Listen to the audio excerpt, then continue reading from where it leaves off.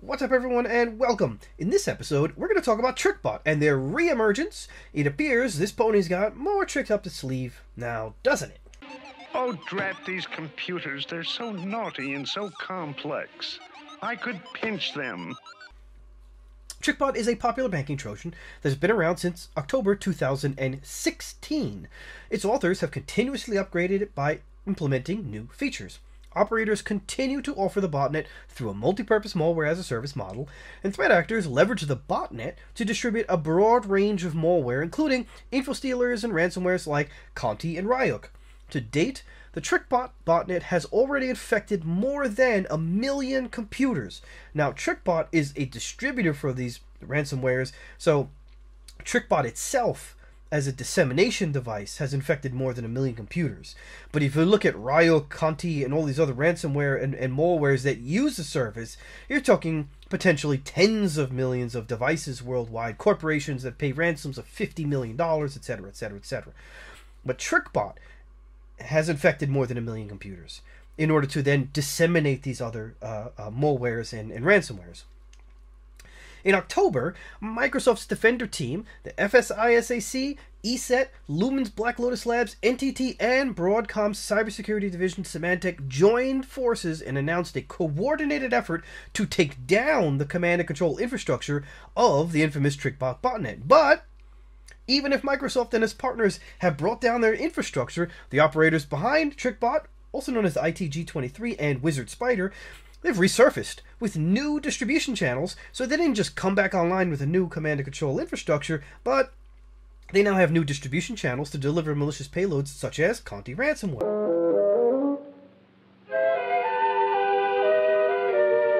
Guess who? You? Yes, me. The cybercriminals behind TrickBot have signed 2 additional distribution affiliates dubbed Hive 0106, also known as TA551, and Hive 0107 by IBM X-Force. The result? Escalating ransomware hits on the corporations, especially using Conti ransomware.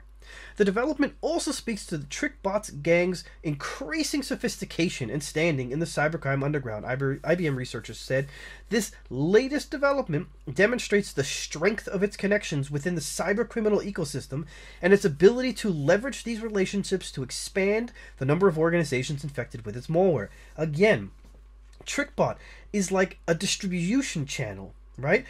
They infect computers all over the place with their malware, with the TrickBot malware, and that malware is used to then distribute the ransomware or other malware or and anything else malicious that's being done by these cyber criminals. So it's a platform that's used to then do more things. The TrickBot malware started life as a banking Trojan back in 2016, but it quickly evolved to become a modular, full-service threat. It's capable of a range of backdoor and data theft functions. It can deliver additional payloads and has the ability to quickly move laterally throughout an enterprise. According to IBM, the TrickBot gang, again also known as IGT-23 and Wizard Spider, has now added powerful additional distribution tactics to its bag of tricks thanks to the 2 new affiliates.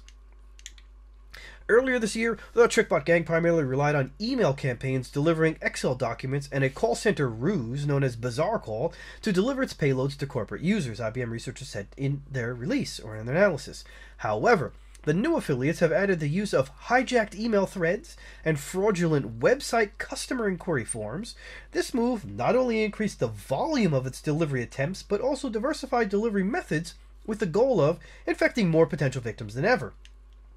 Bazaar Call is a distribution tactic that starts with emails offering trial subscriptions to various services, with a phone number listed to call customer service to avoid being charged money. If someone calls, a call center operator answers and directs victims to a website to purportedly unsubscribe from the service, a process the agent walks the caller through. Come out and get the nice carrot, pretty Bonnie.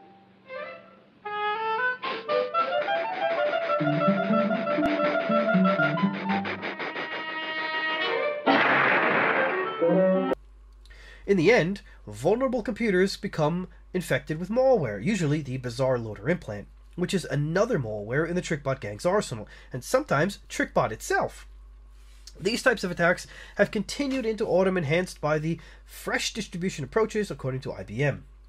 Meanwhile, since 2020, the TrickBot gang has been heavily involved in the ransomware economy, with the TrickBot malware acting as an initial access point in campaigns. Users infected with the Trojan will see their device become part of a botnet that attackers typically use to load the second stage ransomware variant. The operators have developed their own ransomware as well, according to IBM. The Conti code, which is notorious for hitting hospitals, destroying backup files, and pursuing double-extortion tactics. IBM noted that since the two affiliates came on board in June, there's been a corresponding increase in Conti ransomware attacks. Not likely a coincidence. Ransomware and extortion go hand in hand nowadays, according to the firm's analysis. The TrickBot gang has also adapted to the ransomware economy through the creation of the Conti ransomware as a service and the use of its Bazaar loader and TrickBot payloads to gain a foothold for ransomware attacks. IBM X-Force researchers noted that the most important development since June for the distribution of TrickBot gang's various kinds of malware is the newly minted partnership with Hive 016, also known as TA551, ShatHack, and UNC2420. Hive 0106 specializes in massive volumes of spamming and is a financially motivated threat group that's lately been looking to partner with elite cybercrime gangs, the firm said. Hive 0106 campaigns begin with hijacking email threads, a tactic pioneered by its frenemy emotet. The tactic involves jumping into ongoing correspondence to respond to an incoming message under the guise of being the rightful account holder. These existing email threads are stolen from email clients during prior infections. Hive 0106 is able to mount these campaigns at scale, researchers said, using newly created malicious domains to host malware payloads. The emails include the email thread subject line, but not the entire thread, according to IBM X-Force's write-up. Within the email is an archive file containing a malicious attachment and password. In the new campaigns, that malicious document drops an HTML application, or HTA file, when macros are enabled. HTA files contain hypertext code and may also contain VBScript and JScript scripts, both of which are often used in booby-trapped macros, according to the analysis. The HTA file then downloads TrickBot or Bazaar Loader, which has subsequently been observed downloading Cobalt Strike. Cobalt Strike is the legitimate pen testing tool that's often used by cybercriminals to help with lateral movement. It's often a precursor to a ransomware infection. Another prominent affiliate that hooked its wagon up to the TrickBot gang this summer is Hive 0107, which spent the first half of the year distributing the ICE-D-ID Trojan, which is a TrickBot rival. It switched horses to TrickBot in May using its patented contact form distribution method. Analysts observe Hive 0107 with occasional distribution campaigns of the TrickBot malware detected mid-May through mid-July of 2021. After that period, Hive 017 switched entirely to delivering Bazaar Loader. According to the researchers, who added that most of the campaigns target organizations in the US and to a lesser extent Canada and Europe. Hive 017 is well known for using customer contact forms on company websites to send malicious links to unwitting employees. Usually, the messages it sends threaten legal action, according to the analysis. Previously, the cybercriminals used copyright infringement as a ruse. The group typically enters information into these contact forms, probably using automated methods, informing the target organization that it has illegally used copyrighted images and includes a link to their evidence. IBM X-Force researchers explained. In the new campaigns, Hive 0107 is using a different lure, the researcher said, claiming that the targeted company has been performing distributed denial of service attacks on its servers. Then, the messages provide a malicious link to purported evidence and how to remedy the situation. The group also sends the same content via email to organization staff, an additional switch-up in tactics. In any event, the links are hosted on legitimate cloud storage services where the payload lives, according to the analysis. Clicking on the link downloads a .zip archive containing a malicious JScript downloader titled Stolen Images Evidence.js or DDoS attack proof and instructions on how to fix it.js. Researchers explain the JS file contains a URL on newly created domains to download Bazaar Loader. Bazaar Loader then goes on to download Cobalt Strike and a PowerShell script to exploit the Print Nightmare vulnerability, or CVE 2021-34527 they added, and sometimes TrickBot. IBM suspects that access achieved through these Hive 0107 campaigns is ultimately used to initiate a ransomware attack. The new affiliate campaigns are evidence of the TrickBot gang's continuing success breaking into the circle of cybercriminal elite, the firm concluded, a trend IBM X-Force expects to continue into next year. The gang started out aggressively back in 2016 and has become a cybercrime staple in the Eastern European threat actor arena, researchers said. In 2021, the group has repositioned itself among the top of the cybercriminal industry. They added, the group already has demonstrated its ability to maintain and update its malware and infrastructure despite the efforts of law enforcement and industry groups to take it down. To reduce the chances of suffering catastrophic damage from an infection or a follow-on ransomware attack, IBM recommends taking the following steps. Ensure you have backup redundancy, stored separately from network zones attackers could access with read-only access. The availability of effective backups is a significant differentiator for organizations and can support recovery from a ransomware attack. Implement a strategy to prevent unauthorized data theft, especially as it applies to uploading large amounts of data to legitimate cloud storage platforms that attackers can abuse. Employ user behavior analytics to identify potential security incidents. When triggered, assume a breach has taken place. Audit, monitor, and quickly act on suspected abuse related to privileged accounts and groups. Employ multi-factor authentication on all remote access points into an enterprise network. And secure or disable remote desktop protocol, RDP.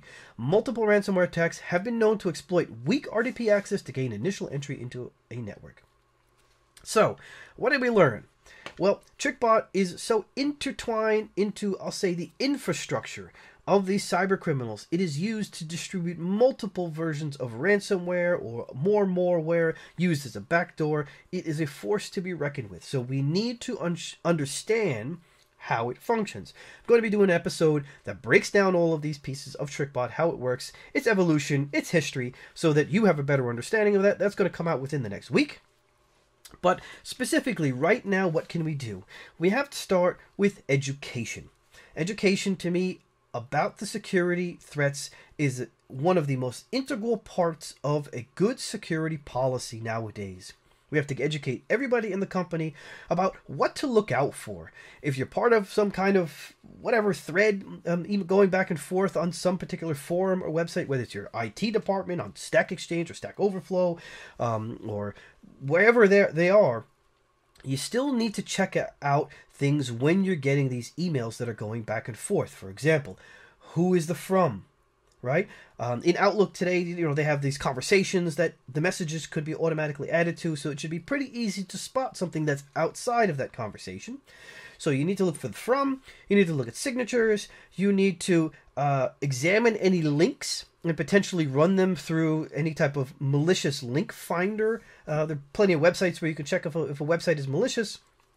That education needs to be done to all of your employees, and if you're talking about your family, and all of your family members. Secondly, the way that Hive 0106 distributes its malware, we need to look at that and see how does that affect our current policy and education plan. How does Hive 0107 that just joined TrickBot push out their malware? We need to understand these things and incorporate them into our education process of our employees and our family members to ensure that they're aware of what to look out for. They have their eyes open, they're awake when they're looking at their email, or they're dealing with a complaint request through a form from a website. All of these things are integral in blocking the initial access. This is how these hackers and these cyber criminals get initial access to our network, is through these mistakes. Secondly, as this list here on the screen shows, ensure you have backup redundancy, implement a strategy to prevent unauthorized data theft, employ the user behavior analytics, employ multi-factor authentication, and secure your RDP. Now they say disable it. Some of us need it, whether it's RDP, whether it's SSH, whether it's TeamViewer, to look on a person's computer, blah, blah, blah, blah, blah.